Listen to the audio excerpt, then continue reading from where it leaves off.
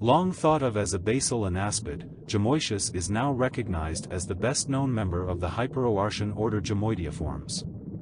In life, it resembled a lamprey with a very small mouth.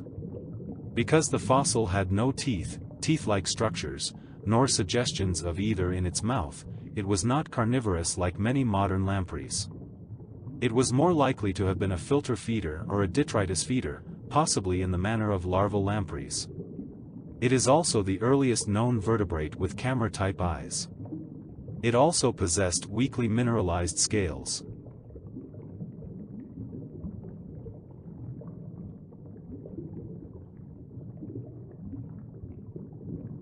Pharyngolepis had well-developed anal and caudal fins, but no paired or dorsal fins that would have helped stabilize it in the water, and so was probably a poor swimmer, remaining close to the sea bottom.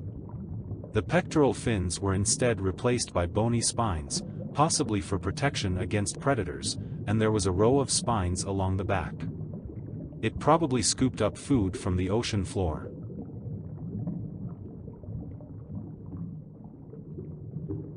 Intact fossil specimens of Burkinia elegans suggest the living animal reached a length of up to 10 centimeters, and was an active swimmer. The scales of Burkinia robusta differ from elegans in that, as the specific epithet suggests, the scales of the former are more robustly proportioned than those of the latter. Fossil specimens also show a rib that is modified by being narrow at the ends and gradually broadens and rises towards the middle of the scale, where a major elevation is developed that is expressed as a raised and slightly angled ridge.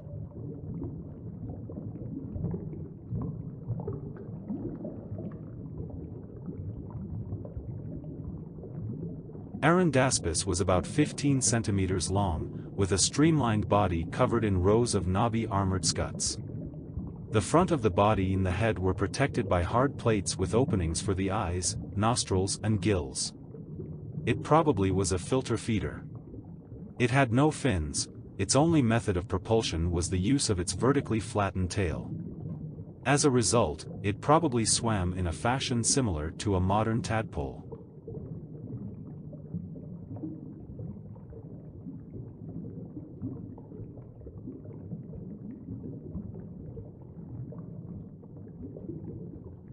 Although it had no jaws, the mouth of Sacabambaspes was lined with nearly 60 rows of small bony oral plates which were probably movable in order to provide more efficient suction action through expansion and contraction of the oral cavity and pharynx.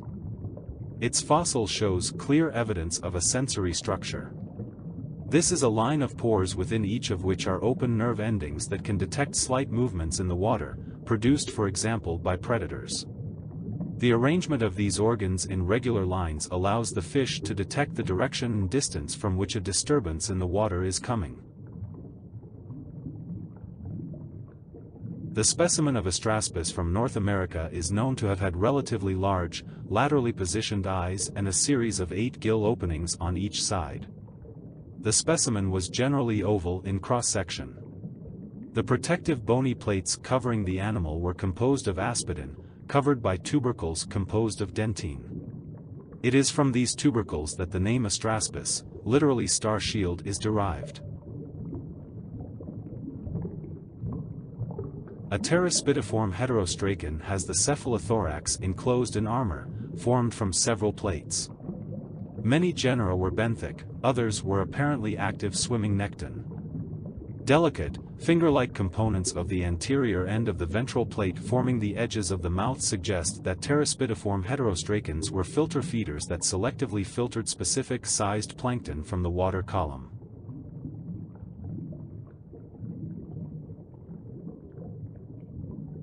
Tenaspis has no adorbital opening and only 2 dorsal and ventral plates. The dorsal plate is fused with branchial and the plates notably thin. Tenaspis has its branchial openings located at the posterior edge of armor. The dorsal shield is flat.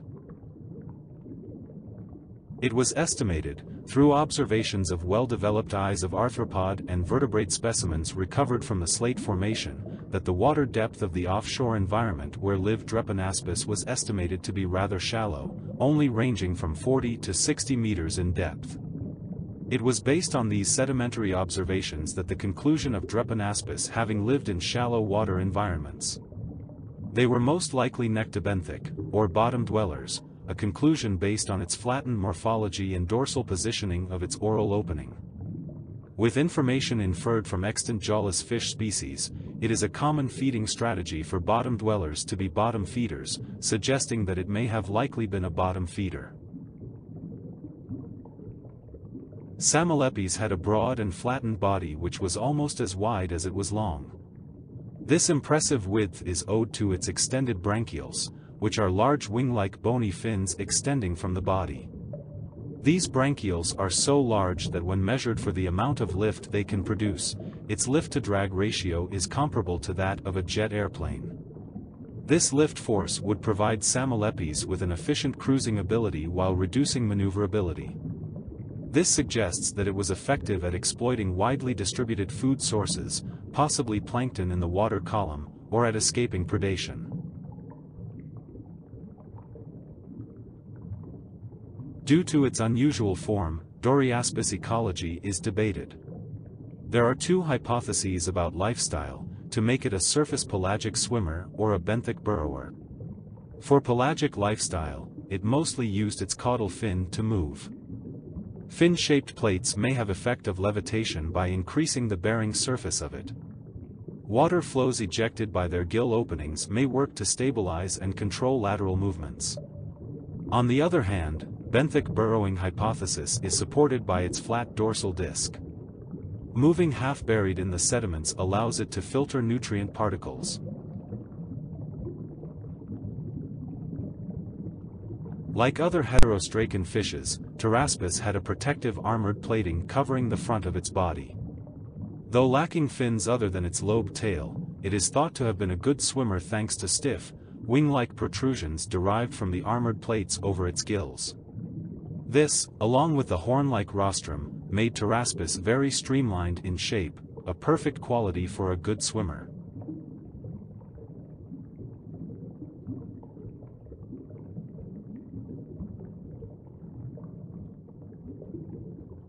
Rhinopteraspis had some stiff spikes on its back, possibly an additional form of protection against predators. It is thought to have fed from shoals of plankton just under the ocean surface, and some records are found in association with marine fossils, while some others are found in freshwater environment.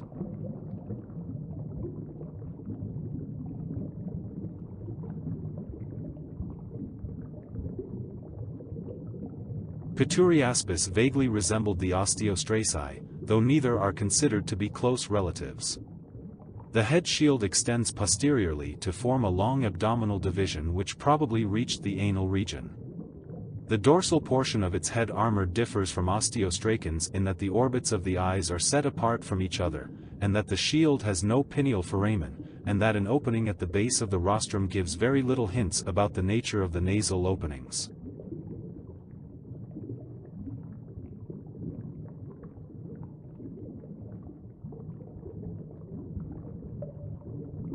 Galeaspida is an extinct taxon of jawless marine and freshwater fish. The name is derived from Galea, the Latin word for helmet, and refers to their massive bone shield on the head. They lived in shallow, freshwater and marine environments during the Silurian and Devonian times in what is now southern China.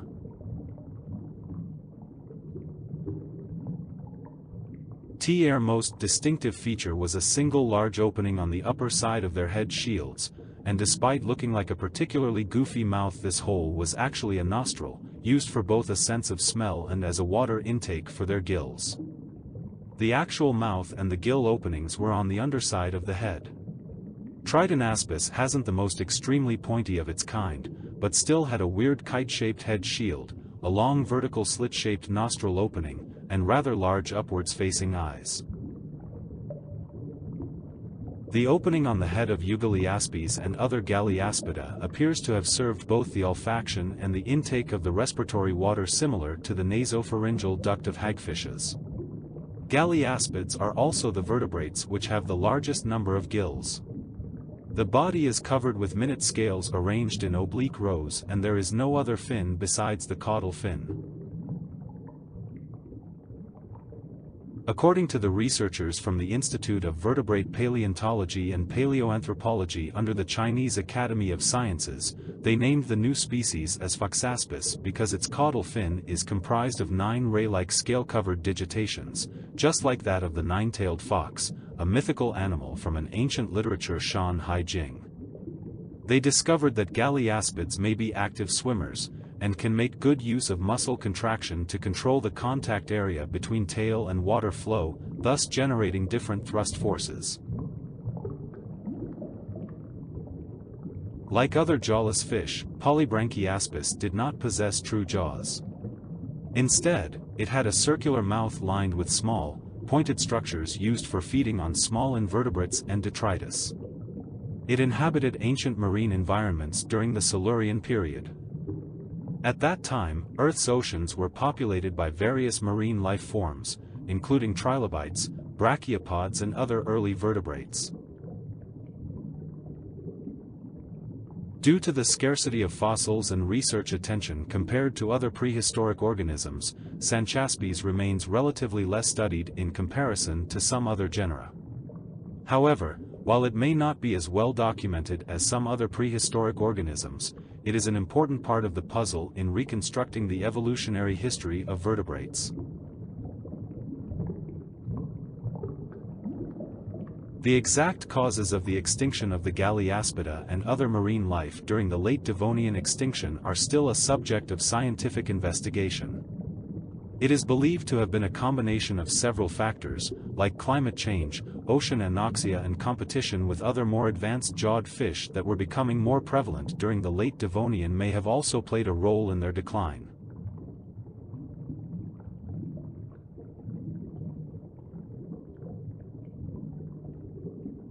Furcicaudiform are noted as having a laterally compressed body, large anterior eyes, slightly posterior, lateral and vertical to a small mouth, and a condensed curved row of branchial openings directly posterior to the eyes. A large square cavity within the gut connecting a small intestine to an anal opening led many to believe that it is this genus that exhibits the first vertebrate stomach. According to Wilson and Caldwell, their discovery, based on sediment infillings of fossils of the Furcicauda, gives credence to the evolutionary development of stomach before jaws. Thelodonts are united in possession of thelodont scales. This defining character is not necessarily a result of shared ancestry, as it may have been evolved independently by different groups. Thus, the thelodonts are generally thought to represent a polyphyletic group, although there is no firm agreement on this point. On the basis that they are monophyletic, they are reconstructed as being ancestrally marine and invading freshwater on multiple occasions. Most thelodonts were considered deposit feeders, but more recent studies have shown that several species were active swimmers and thus more pelagic. A large variety of species in particular preferred reef ecosystems. They are mainly known from open shelf environments, but are also found nearer the shore and in some freshwater settings. The appearance of the same species in fresh and saltwater settings has led to suggestions that some thelodonts migrated into fresh water, perhaps to spawn.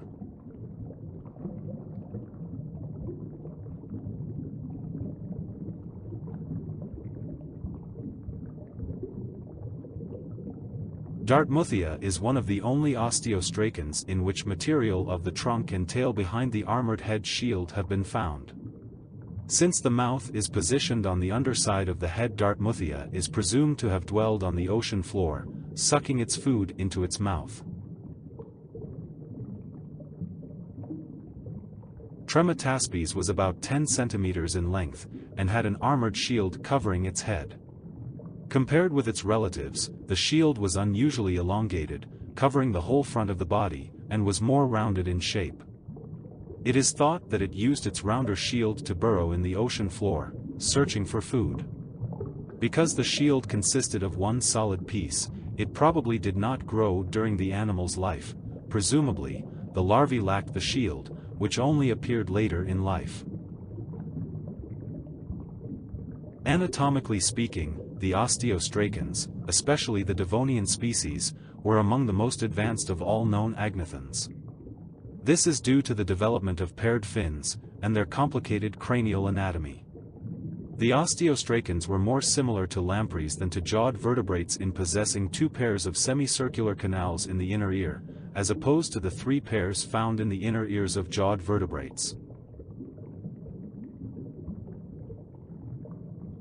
Hemicyclaspis had a heavily armored, shovel-shaped head shield.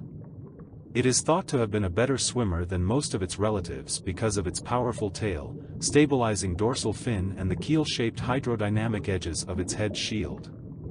It probably foraged the ocean floor for food. Most Osteostracans had a massive cephalothorax shield, but all Middle and late Devonian species appear to have had a reduced, thinner, and often micromeric dermal skeleton. This reduction may have occurred at least 3 times independently because the pattern of reduction is different in each taxon.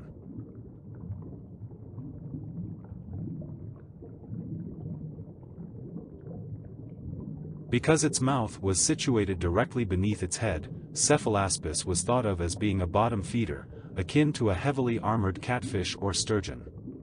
It moved its plow-like head from side to side, it easily stirring sand and dust into the water, along with revealing the hiding places of its prey, digging up worms or crustaceans hidden in the mud and algae, as well as sifting through detritus.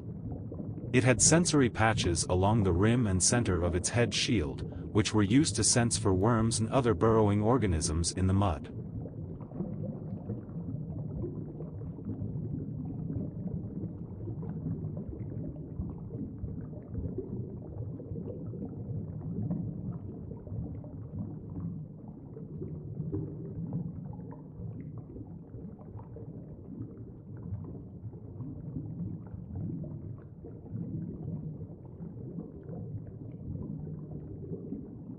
These fishes were probably relatively good swimmers, possessing dorsal fins, paired pectoral fins, and a strong tail. The shield of bone covering the head formed a single piece, and so presumably did not grow during adult life. However, the way in which the bone was laid down makes it possible to examine the imprints of nerves and other soft tissues. This reveals the presence of complex sensory organs and the sides and upper surface of the head, which may have been used to sense vibrations.